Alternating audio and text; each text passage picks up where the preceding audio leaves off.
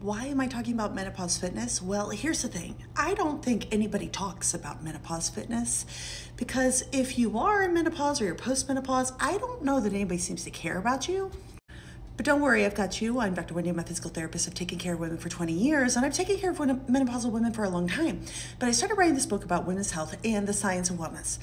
And when I got to the research about perimenopause and menopause, and I saw the complete lack of research, because nobody gives a fig about your general wellness. They just don't. They'll care about you once you get osteoporosis, but let's play this out. What if we taught women how to not be osteoporotic? What if we talked to you about your bone health and your hormones like a normal person instead of talking to you like you're geriatric and you're senile? What if it was just like, hey, girls, I need you to pick up heavy things and put them down 3 times a week. I need you to check your D levels. I need you to take some creatine to help boost that muscle bulk. Oh, P.S., you can't go lower than 100 grams of protein because your body doesn't deal with the protein you have as well. And I need you to make more muscles because you're going to start losing muscles.